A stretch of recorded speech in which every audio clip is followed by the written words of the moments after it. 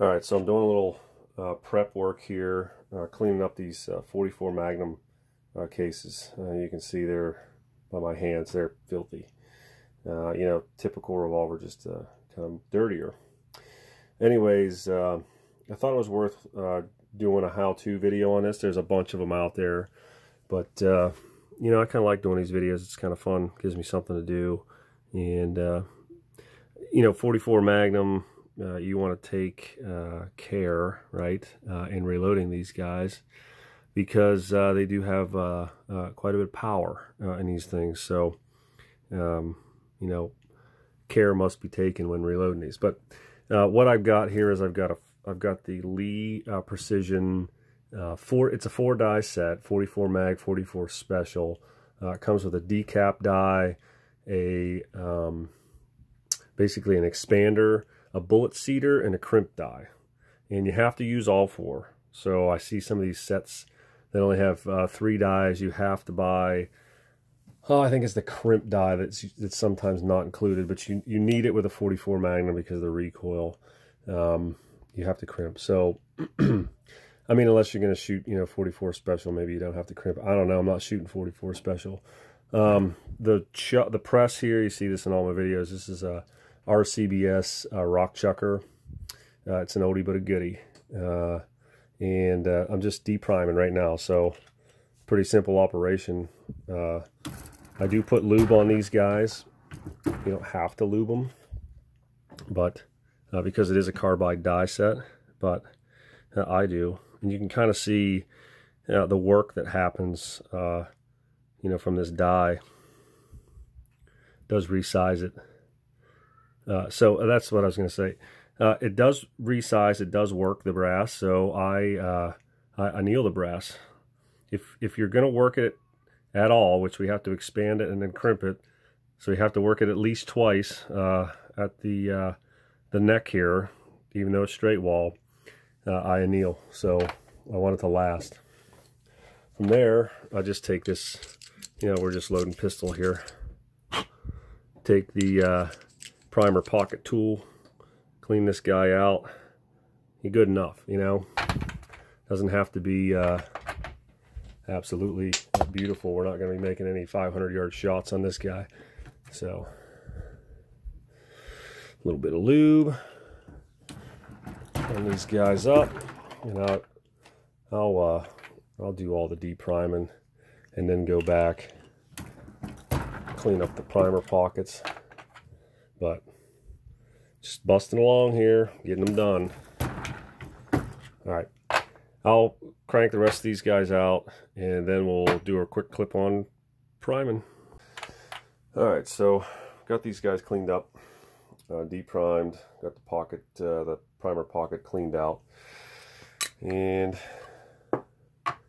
now we're going to prime them. So to do this with this press, it's pretty straightforward.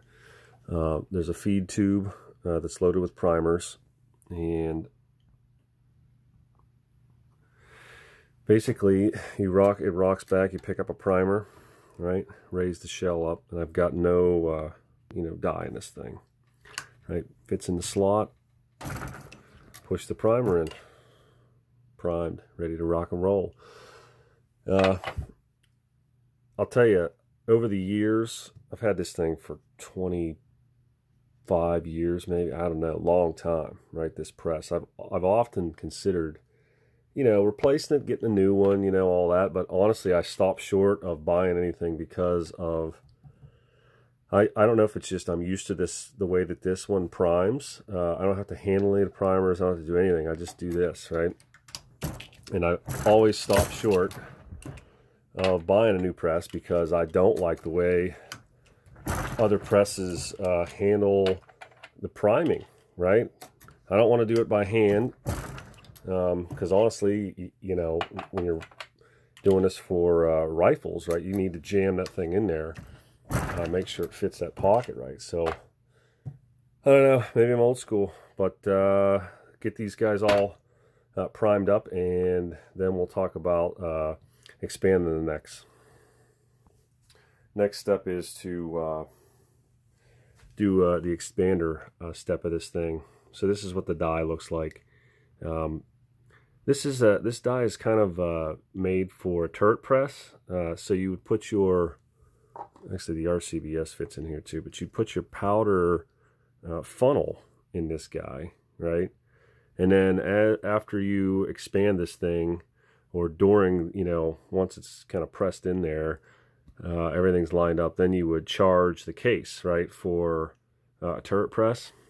I don't have a turret press. And I'll be honest with you, with a single stage like this, because I would have to, you know, I'd charge the thing and then I would put it back in the loading block. You don't want to do that, okay? Anything that slops out or falls in, you're going to, you know, you do not want to have cases laying around that are charged without bullets on them, just because, you know, accuracy and safety are at risk. So I do this with a single stage press. I do it one at a time. So all I'll do is basically just each case expand the neck. Now, the setup on this guy is kind of the critical one, right? This one and the crimp die, because you can really overdo it. We do not want to expand the necks on these guys so that they look like, I don't know what you call it, those old school shotguns like blunderbuss or what. This thing does not need to look like a trumpet.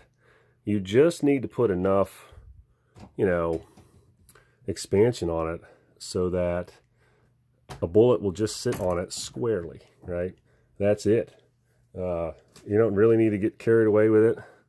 You're just blowing that out just a littlest bit so that when you go to seat it, it seats smoothly. So that's it. That's the step. Pretty quick. Let's run these guys and expand them all. After that, we'll be charging and seating bullets. So stay tuned.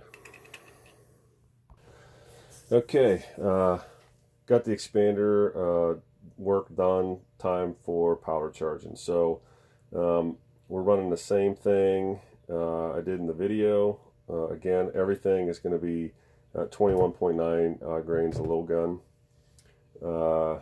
which with a single stage press, I mean, let's be honest, this is the worst part of this. It's going to take a little bit of time here, but whatever, you know, we're having fun with it. I do these one at a time, just like this, just like I was reloading for a rifle. All right. Now I've got the bullet seating die set to should put the top of the brass right on the cantilever, whatever it's called there. So we'll do a press here. Look at that. Pretty good. Voila. So short of running this guy through the crimp, hey, we're making 44 magnum ammo. Pretty fun. This 240 grain hollow point is excellent choice. So I will I'll continue to crank through these guys, and we'll set it up for the crimp. You know, getting the crimp set up, we don't want to you know, put any type of a lip or bump or anything on the side of these guys. We just want to turn it in to the cantilever. Let's see if this should still be set up. Let's see what that looks like.